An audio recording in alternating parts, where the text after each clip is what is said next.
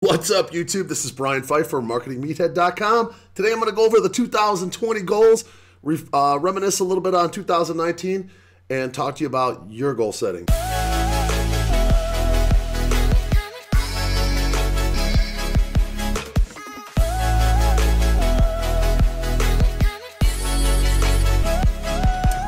All right, welcome back. So I've made it a thing every year for the last 3 years now. This will be the third year. That I've publicly put my goals out on the internet, on my blog, and then on a YouTube video as well. And I've really noticed a difference in being able to, number one, hit those goals and improving on better goals, okay? So two huge differences that I've been able to come up with because of doing this, okay? So I encourage you, if you are watching this channel, that's you, I'm pointing at you, you have a YouTube channel, okay? You obviously have a login of some sort, and I encourage you to go onto my blog post. I'll put a link below, and model my goals, okay? Have your financial goals, your skills goals, your relationship, your fitness goals, and put them all into some kind of a post of some sort, or just put them on a Word document and shoot a video and put it up on your channel, okay? And you know what? Now you're accountable for those goals, and other people are going to see those, and they're going to be holding you accountable as well, okay? Because you've set those goals for yourself, and if you set a goal, then you have a lot higher chance of hitting it. If you have no goal, you have no chance of hitting it because you don't have a goal, okay? So, I like to, use an analogy like a soccer game, okay? If there's no goal at the end, then what are you playing for, okay? You have to go and get the goal at the end, okay? That's the whole point. So, just a little bit of social proof here, and before we move on, make sure you like this video if you like the content, and share this with your friends if you find it valuable. And this is a channel about online and making money. In 2020, we're going to blow it up. And I just want to show you guys a little social proof here, so you know you're in the right place, okay? Because if you land on this video and you don't know who I am, you need to see maybe some social proof to who's this guy, the Marketing Meathead, kind of a funny name, but I actually do kind of know what I'm talking about, and I wanted to, just show you guys real quick some things I'm working on here. Here's one of my websites. You can see here, Bachelor Vegas. This is the last 7 days, 5,700 visits. Notice the increase, 56%. We are getting into our busy season. This is the last 7 days of organic traffic, so pretty damn good. Today, earlier in the day, we brought in about 30 leads between organic leads and paid leads. I'm running some Google AdWords. I'm running some Facebook ads, and I'm actually going to be setting up some LinkedIn ads, hopefully by the weekend here if I get a chance. So, this is just one of my, I have about, 10 websites, and probably like 4 or 5 of them get pretty darn good traffic. This is one of my biggest ones. So my New Year's site around New Year's gets more traffic than this, and my Halloween site around Halloween site gets more traffic than this. But this is like Steady Eddie. This is one of the big ones I own, and this is what's called an authoritative website. And so we do talk a little bit about SEO on this channel, authoritative websites, blogging, that kind of stuff here and there. But this is definitely a moneymaker for us. My average order value in this business is somewhere around $300, and we close about 10 to 15% of the leads that come in from online. And usually, on a 30 lead day, we'll end up closing 3 or 4. So $1,000 plus a day, $1,300 a day, okay, give or take a little bit. Some days, we don't close any, and some days we'll close like 6 deals. It's just, but it averages. Over time, it averages out. So this website probably generates me in the neighborhood of about $250K a year. Again, I said it's seasonal, so we don't have a very strong winter months here. They're kind of slow. Not a lot of bachelor and bachelorette parties are coming out to Vegas, which obviously makes sense. But the summer months, we kill it. So, this is just one of my income streams, which I have a ton. Okay, I have like probably 7 income streams, 8 maybe, I don't know. I don't really keep track. But that's just one thing I wanted to show you, authoritative website. Here is a dashboard for Stripe, okay? And this is just the name we have up here. That's not really the business we're using it for, but that's just what the Stripe account happens to be under. But this is the last 4 weeks. Okay, you notice yesterday, today, you can refresh this. You can see it's real. So this was today so far. I mean, it's early in the morning when I'm filming this right now. It's like 2 a.m. Okay, 3 a.m. So, but in the last 4 weeks, we've generated $15,000 in just this one Stripe account. Okay, and that's, you know, it's not all profit. We have some traffic costs in there, but it's a very profitable campaign. And that's just one account. Here's another one here. This is PayPal. I'll refresh this for you guys. You know, just so you know, this is one of my PayPals. I have two. This is just one of them, and this is in the last 30 days, past 30 days here. $55,000 in sales. Okay, very high profit margin stuff I'm running in this as well. So, you know, just between, you know, the authoritative website, the Stripe, and the PayPal, that's like $100,000 in revenue in just 1 month. Okay, so when I tell people that I'm, you know, running a 7-figure business, it's legitimately a multi 7-figure business. Okay, this is the slower months, and we're crushing it. Okay, so just to give you guys an idea that, you know, when I put stuff out on this channel, I'm not giving you guys a bunch of fluff of stuff that's not working now. I'm showing you real world actionable things that I'm doing in my business to make more money. Okay, the other day I put out a video on embed code, which is a product I'm using right now on my ClickFunnels. Okay, you know, I have ClickFunnels running. Here's ClickFunnels. I have, I don't know, probably, how many funnels do I have? 280 or 71 funnels in here. Okay, so I mean, I know how to build a funnel. We know what we're doing. Okay, there's 71 funnels for you. There's Google Tag Manager. Okay, I'm going to be doing a video on this probably over the weekend. I'm having a little bit of an issue with something on Google. I'm trying to figure out why something's not talking, but it's working for the most part, and it's really cool. This is a new system I'm using on all my websites to track and put the code into the Tag Manager, so I don't have like all these JavaScript codes on my website slowing things down. Google Tag Manager is the only code you need. You put all your JavaScript inside Tag Manager, and boom, all your pixels and everything work, fire and everything. It's really cool. I'm going to show you guys a demo on what I'm doing. I'm going to walk you through the setup, and I think you'll find it very valuable, and you know, you can use it in your business. Okay, you know, here's Infusionsoft, 179 campaigns. Okay, I mean, it's ridiculous. Okay, there's so many campaigns in this Infusionsoft, like it boggles my mind. Okay, so this is, you know, another thing that I teach. I've got a whole series on Infusionsoft on my channel. It's now called Keep or whatever, but it's the same damn thing. It's Infusionsoft. Okay. So, you know, that's it, okay? You know, I've given you guys videos on Grammarly. I use Grammarly to write the goals for my blog, okay? So I teach you guys how to use Grammarly and tell you why I use it, and, you know, it's a little bit of money, but it's worth it, okay? It helps you write incredible copy and, you know, not have any spelling errors and stuff, okay? So, you know, everything I teach on this channel and show you guys is very, very valuable, okay? So stick to this channel. If you could share this video, like it, leave me a comment, help the algorithm share this to more people. You know, I put out some really good stuff, and I want more people to see it because, you know, again, I don't make any money from this channel really. I just do it for, you know, because I enjoy putting out content and I enjoy helping people, okay? And you know, the people that are watching this you know, do thank me and stuff, so I do appreciate that. All right, so let's get started on the goals. I don't want to drag this on too much. I'm going to go through this fairly quickly because I know your time is valuable, and I don't want to, you know, this is my goals, but, you know, this is going to give you an idea of what you need to set up for your goals as well. But, you know, basically, I talked about this already. I've publicly declared my goals the last 2 years. I can't tell you how much it's been helping me, honestly. It's like every year my business grows, and part of it, a good part of it, is because I set these goals and I work really hard to try to achieve them. Okay, and I didn't hit all my goals in 2019, so I had to roll some of them over. But at the end of the day, I did hit a bunch, and my business did grow, and it is growing. We're having, you know, an incredible start to 2020. I mean, you know, it's like we're doing so well. Like, I don't need to think about like money really. Okay, if I need to buy something, I just buy it. If I want to go on vacation, I just plan it. It's not like financial is an issue. Okay, you don't have to think about, you know, I went to Miami for New Year's and spent $10,000 on bottle service. Big deal. I had a good time. You know, like, this sounds like a lot of money, but, you know, it was a good time. I mean, I had a good time. I don't regret it. Met some hot girls. It was fun. Okay, so that's you know what you can do when you start getting a lifestyle like this. All right, so let's talk about the financial goals. That's normally what most people want to talk about. I'm trying to get the business revenue up to 1.75 million. I don't know what my 2019 numbers were. I haven't looked into my QuickBooks. I let my accountant handle that. I'll probably figure that out by April 15th, whenever the taxes due, March 15th for corporations, I think. So I don't know what I did last year, but I know in 2018 I did about 1.5 million.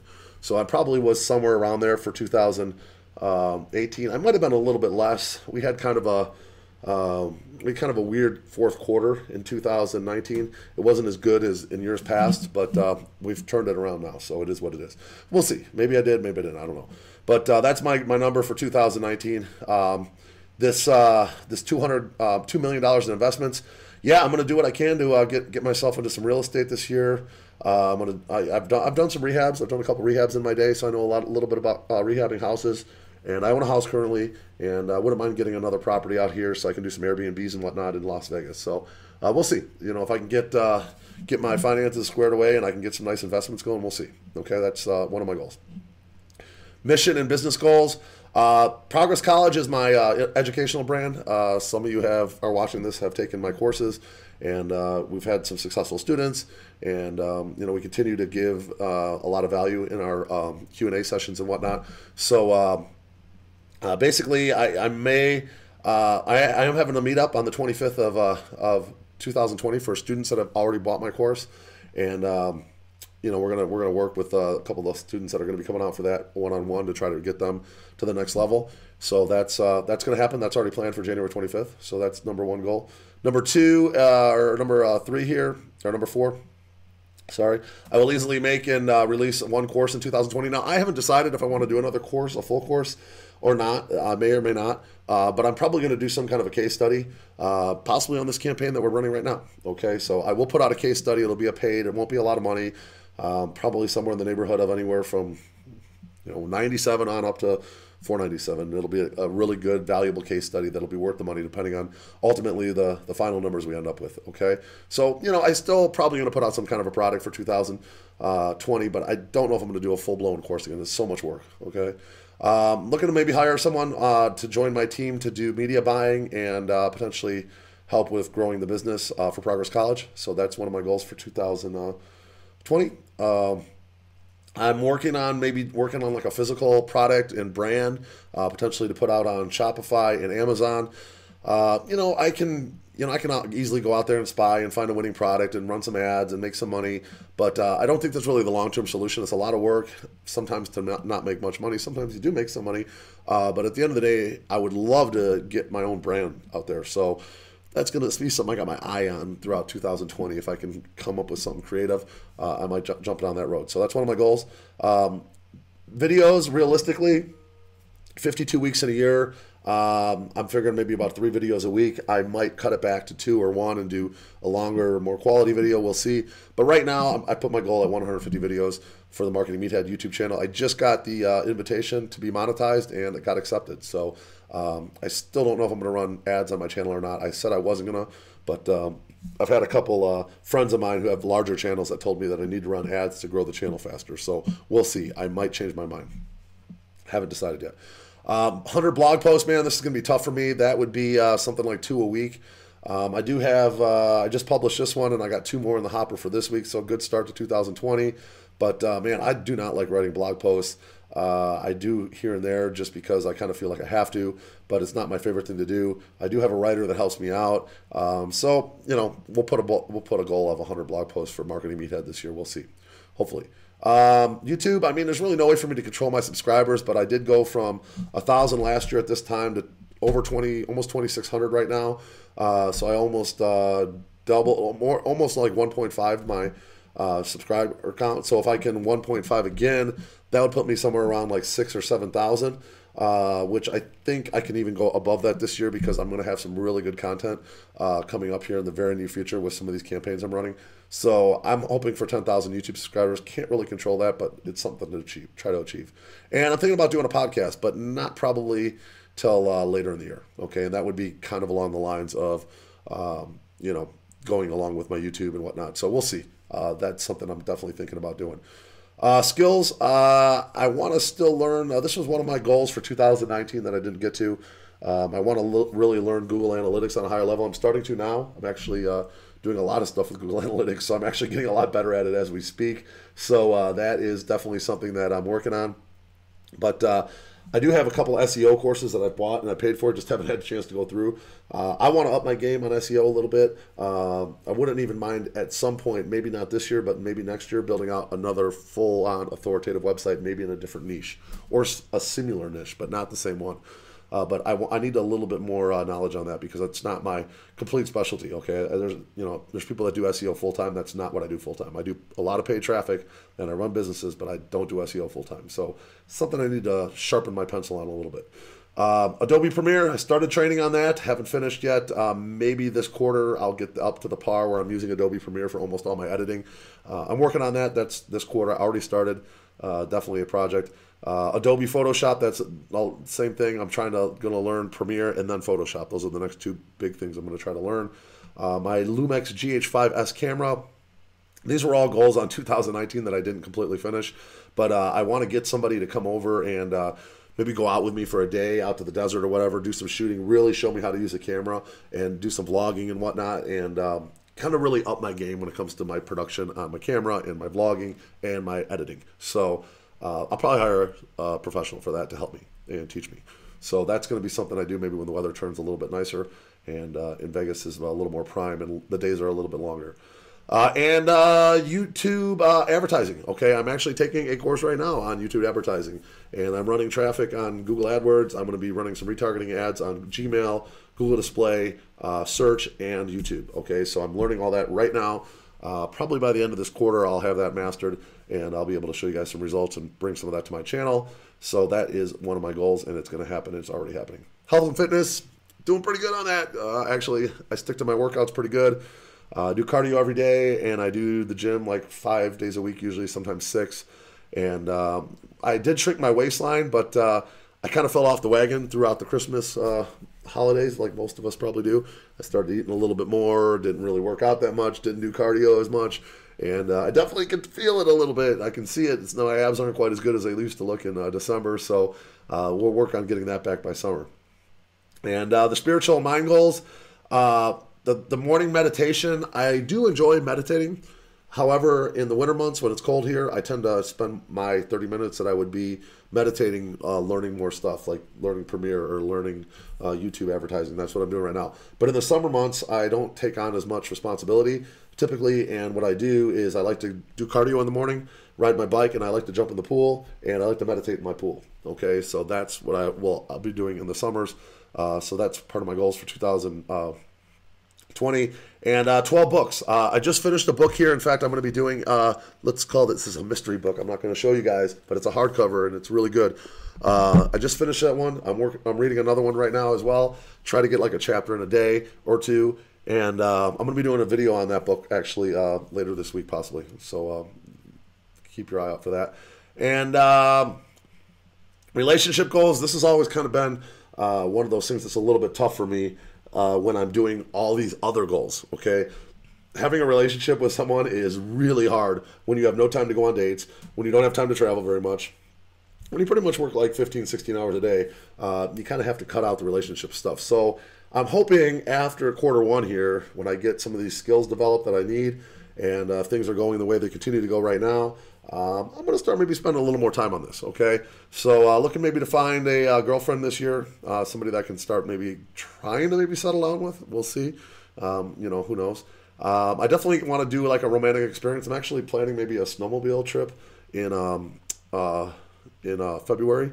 So that's one, and then I'm sure I'll do something in the summer and maybe in the fall as well. So that's definitely one of my goals. And as far as keeping in touch with my family members, yeah, I probably need to work a little bit harder on that. My mom's going to be going through a tough time here real soon. Her guy's having a real hard time. He's almost 90. He'll be 90 in a couple weeks. And, you know, he's not doing so hot. So that's going to be something I need to work on.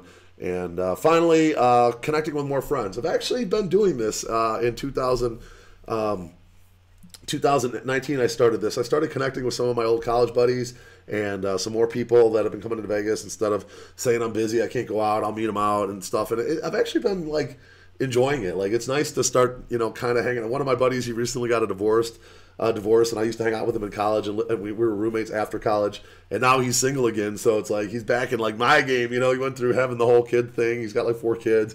But he's single, so he's like, dude, I'm meeting you out in Miami, and we had a good time. And it's just nice to be able to like connect with some of these guys. And you know, it's funny, I didn't go down the whole marriage and kid road. I kind of stayed single that whole time while everyone else did. But now some of these guys are getting out of their relationships. They got kids, and you know, now they're wanting to live the single life like I'm living. So it's kind of funny. But let's finish this off here by, I got 3 more, and then we're done for the day. I will easily do a fun activity every month. I'm working on the snowmobiling trip, concerts, sporting activities. This is something I definitely need to work on because I work so much. It's hard for me to squeeze stuff in, but I'm going to work on it. I want to do another trip to Europe this summer. That's probably going to be in the works very soon. And the conferences I'm going to attend, my usual 2, I'm going to go to the Affiliate Summit West in Vegas on the 26th of January. So if you're going to be there, hopefully we can maybe network and stuff and meet. And I'm definitely going to hit the Traffic and Conversion Summit in San Diego. I like going to that. Number 1, I like going to San Diego. I like the town. I got some friends there. And I do like that conference. It's good. It's a valuable conference, and a lot of people are there, a lot of people to network with. And the way my business is going, I'm going to that next level this year at some point, and it'll be good to be there with some other like-minded entrepreneurs. So that's it. Oh, and finally, the spiritual goals, donations. I did do a big donation to, a couple of charities this year. I did. Well, one wasn't really my choice, but the guy actually had a loan out to him, and he took his own life. So that I consider that a charitable donation. But it is what it is. I did do an actual real donation to Russell Brunson's cause, which was, I think, the Underground Railroad. So I'll probably do something along those lines again this year. But $5,000 is my number I put on that, and we'll go from there. And that's it. I mean, that's the 2020 goals for me. This is going to be on my blog post. Again, I'll put a link below. Go ahead and model my goals. Come up with your own. And I'll probably check in on these goals once a quarter, and you should do that as well. Make sure we're kind of staying on track to hit them before the end of the year. I really do feel like most of these goals that I set are very achievable. I mean, things happen, and potentially things, could go awry. But for the most part, I think we're on the right track right out the gate for 2020 to hit all these goals. So hopefully we can do that, and hopefully you guys enjoyed today's content. I am the Marketing Meathead. We'll talk to you later. Thank you.